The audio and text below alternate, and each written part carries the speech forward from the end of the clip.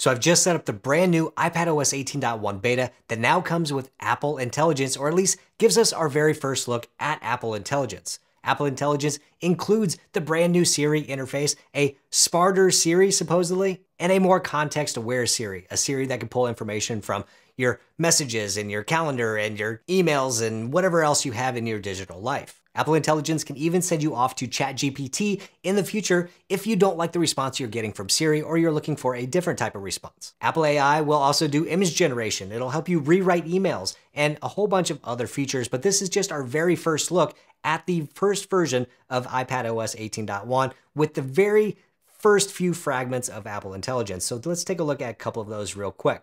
First off, I do want to note that it is buggy. So when I tap and hold the side button, the thing does not launch. Sometimes if I say Siri, nope, see, that time it didn't work. Sometimes if I say Siri, I'll get the new logo all the way around the screen, the new design. Siri, hey Siri.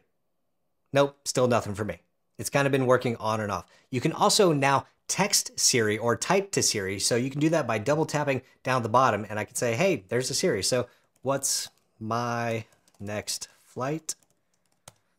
And let's see if it gives me anything. Of course, nope, it's just giving me generic flight information, Google results. So it's not pulling in information from my emails or my text messages yet, but I do have a little bit of the new interface right there. Let's try that one more time, see if we can get, hey Siri. Hey Siri. Nope. Oh, hey, there we go. Now I'm getting the new design here. It's nice to meet and of you, course, my Jared. 17 other devices are also popping up with Siri at the same time. But look at that cool new design. It looks pretty neat, right? One of the coolest new things about Apple AI is how it can help you rewrite things. So let's go ahead and type out an email. I'll just go ahead and paste it. So here's an email that's not necessarily the most tactful email saying, hey, I need a status update on this project and you're not getting me what I need and you're kind of a jerk and you need to give me the solution now. Of course, that's not going to go off very well to whoever I send that to. So let's go ahead and double tap that. We'll go ahead and select the entire thing right there. We'll tap on writing tools and here we have a number of different options. We can proofread, so if it's got grammar or spelling issues, it will help you fix that. It can rewrite it into just a little bit different format, or you can tell it specifically what type of format or tone that you're looking for. If you want it to be a little bit more friendly, a little more professional, or just kind of shorten it down, make it a little bit more concise. You can also just do a basic summary, key points, make it a list, put a table in there, different things. Of course, this isn't really going to take advantage of that type of stuff. So let's go ahead and see if we can change the tone of this email, make it a little bit more, let's say, professional. So instead of saying, I need you to get your crap together and find a solution to get us back on track, let's see what it comes up with. We'll give it just a moment to do its thing. It says, quality may vary. Writing tools are not designed to handle this type of content. Well, I don't know what type of content it is trying to do then. So it looks like it changed it down here too. It is imperative that you take immediate action to rectify the situation and devise a comprehensive solution to restore the project's trajectory. Well, that is a bit much. So down here, I'm going to revert that. Let's try it again. Let's see if we go to writing tools and we say, make it more friendly.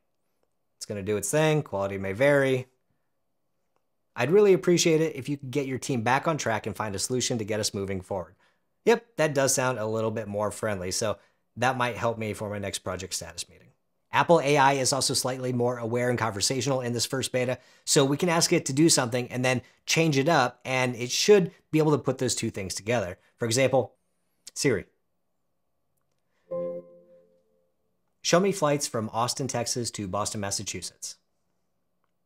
Okay, I found this on the web for show me flights from Austin, Texas to Boston, Massachusetts. Check it out. Actually, I think I want to fly to Omaha, Nebraska. Okay, I found this on the web for show me flights from Austin, Texas to Omaha, Nebraska. Check it out. So as you can see, I didn't have to repeat the entire question. It just kind of readjusted as I added more information.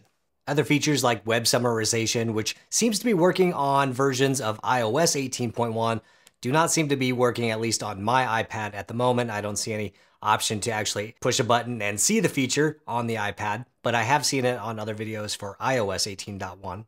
But mail summarization is working for me sometimes, so if I look at this message from a potential sponsor, I can go ahead and tap summarize at the top and get a much more concise version of this email so I don't have to read through the whole thing. And if you have a whole thread of messages, then Apple will be able to summarize that as well. But other than that, there's not a whole lot of other features inside this first beta as far as Apple Intelligence goes. Of course, we should see some pretty rapid updates. I'm really curious to see how that goes. I'm also going to go ahead and install the 15.1 Sequoia beta on my MacBook Air as well to test that and see how it compares to the iPad and of course my iPhone. So if you have any questions about that, let me know in the comments down below. I'm super excited to see how these OSs progress throughout the year and as they come out, what they'll be compatible with and what they will and won't work with. But of course, they're always going to work with some of your favorite accessories, including this one from channel partner CalDigit.